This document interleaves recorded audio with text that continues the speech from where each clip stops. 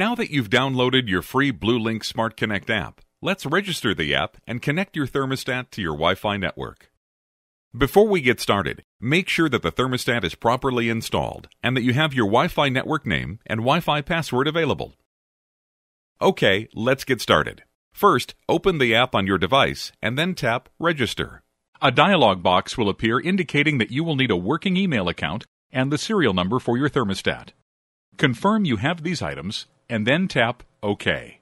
Enter your email address in both of the email fields. Verify your email address and then tap Enter. Enter the thermostat serial number located on the registration card included with the thermostat. You can also find this number on the back of your thermostat. Verify that the serial number is correct and then tap Enter. Create a password and enter it into both of the password fields. This password will be used to open the app and must be a minimum of 8 characters. Verify the password and then tap Enter. Now, enter your first and last names in the fields provided and then tap Enter. If applicable, enter your company name in the field provided and then tap Enter. Enter your current address in the fields provided and then tap Enter.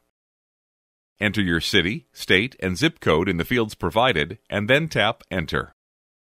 Enter a valid mobile phone number in the field provided. This number will be used for text message alerts that you can select later in the app. Tap Enter.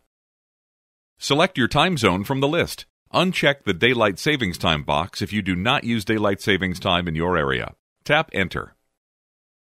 You can review the terms and conditions here. Once you agree to the terms and conditions, tap Agree. Once you are ready to create your new account, tap Register. You'll receive a confirmation that the account was successfully created. Tap OK. Enter your network name and network password into the fields provided. In most cases, the appropriate network will already be pre-filled in the network name field. Verify your password and make sure to get any upper and lowercase letters correct. Once verified, tap Enter. You will see a dialog box prompting you to put your thermostat into Wi-Fi Connect mode.